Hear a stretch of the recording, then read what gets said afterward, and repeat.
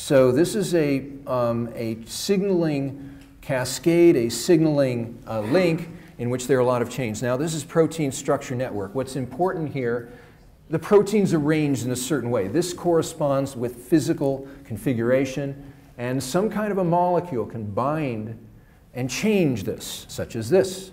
Ibogaine protein, small molecule. It has an array of charges that interact with, this is charged as well, and there can be molecules that interact with this, with these portions of proteins, of signaling proteins, and the alteration of shape, the alteration of form, also affects the alteration of function. There's a signaling element called adenylate cyclase.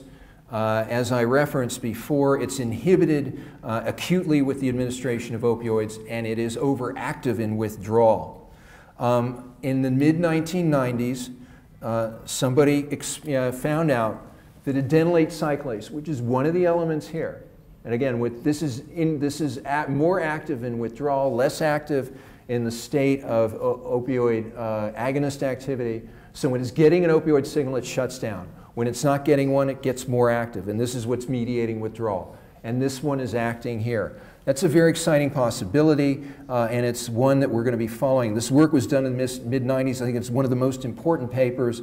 It's ignored. The authors of this paper, I asked them why they didn't follow up on this exciting result, and they said they thought there was no funding in it at the time. Well, we've got some funding now to replicate this study, and we hope to do that in the next year. The observed attenuation in withdrawal syndrome of morphine-dependent mice by ibogaine cannot be attributed to ibogaine substituting as an agonist at the opioid receptor. This is not an agonist action. The agonist action would occur up here. This is downstream.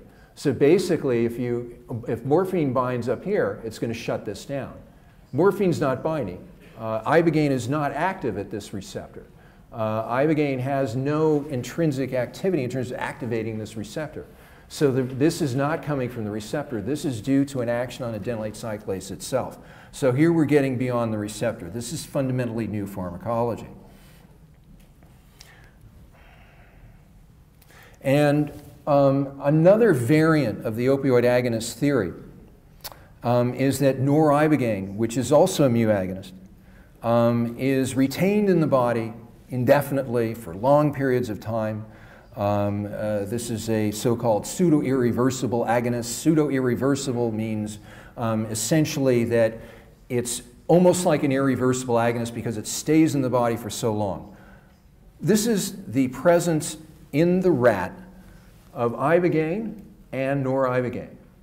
A rat is administered ibogaine, and levels are measured in the rat, in the brain and body. You have, these are levels at, you've got females and males. They were looking at differences in gender, typically males metabolize faster than females. That happens in the rat. But let's not look at the gender differences. Let's just look at how much is left at 1 hour, at 5 hours. The half-life of ibogaine in a rat, the time it takes to eliminate half the drug in the rat is 1 to 2 hours. So here's ibogaine, here's noribogaine. There's almost nothing left at 19 hours, yet in self-administration studies you typically get effects on self-administration that last for 2 or 3 days. So at least in the animal model, it is unlikely that the persistent metabolite is mediating this effect. What's more likely happening is some kind of a persistent alteration, something like not substituting as an agonist at the receptor, and the active agent does not need to persist in the body to cause a long-lasting effect.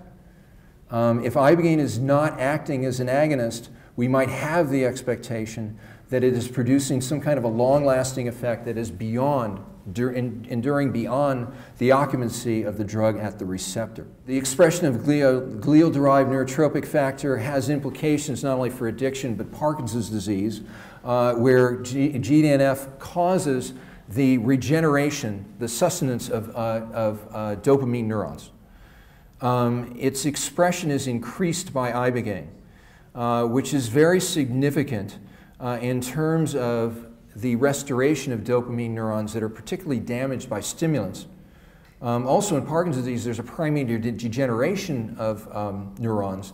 It's difficult to get GDNF into the cerebrospinal fluid, and GDNF expressed in the brain by Ibogaine is a potential strategy for doing that. GDNF has a number of activities expected of an anti-addictive agent. This is something that's produced in the body. Glial-derived neurotrophic factor. Glia is a type of neuron derived from glia, neurotrophic, trophic to stimulate growth, factor. GDNF diminishes self-administration of cocaine and alcohol. It also diminishes, this is an animal model of craving that's also diminished. Conversely, chronic exposure to drugs is a state in which GDNF is reduced, and the infusion of GDNF reverses some of the changes associated with addiction, and it promotes the survival and function of dopamine neurons. GDNF has a positive feedback loop. Ibogaine causes the expression of, this is a model by Dorrit Ron's group out at the University of California. Ibogaine acts in the nucleus to cause the expression of GDNF. GDNF then binds at the surface to produce more GDNF, a positive feedback loop. You want positive feedback loops for growth, evolutionarily speaking. Growth has to occur explosively under conditions of plenty, and it has to stop under conditions where nutrients are limiting. So basically, you would expect a positive feedback loop in nature just to take advantage of the, the sufficiency and starvation rhythm of the availability of food in the natural world. So Ibogaine has a number of effects on signaling pathways relevant to addiction. Again, none of this is really important. It's just that downstream from the receptor, there are a lot of effects. There's a lot of effects that are associated with receptor binding that do not have to originate with the receptor itself. Ibogaine, another mechanism of action theory, is a group of theories that liken Ibogaine to what we already know. The old story about the drunk and the lamppost. The drunk is found, 3 blocks from a bar, looking under the lamppost for his keys, and a policeman walks up to him and says, "What are you doing?" He says, "I'm looking for my keys. I think I may have left them in the bar." "Well, why are you looking under the lamppost?" "Because this is where the light is." The point is that basically people are going to look at what they already know. So the analogy with classical hallucinogens is made on the basis of Ibogaine being classified as hallucinogens, even though its effects differ somewhat from classical hallucinogens. Classical hallucinogens include LSD, DMT, psilocybin, mescaline. These are agents that bind at a particular receptor, and that's how they're defined. The Harmala alkaloids, which is an element in ayahuasca. MDMA is also classified as a psychedelic, at least according to Rick Doblin. That's part of the lexicon. Kappa agonist, this is the Greek letter kappa.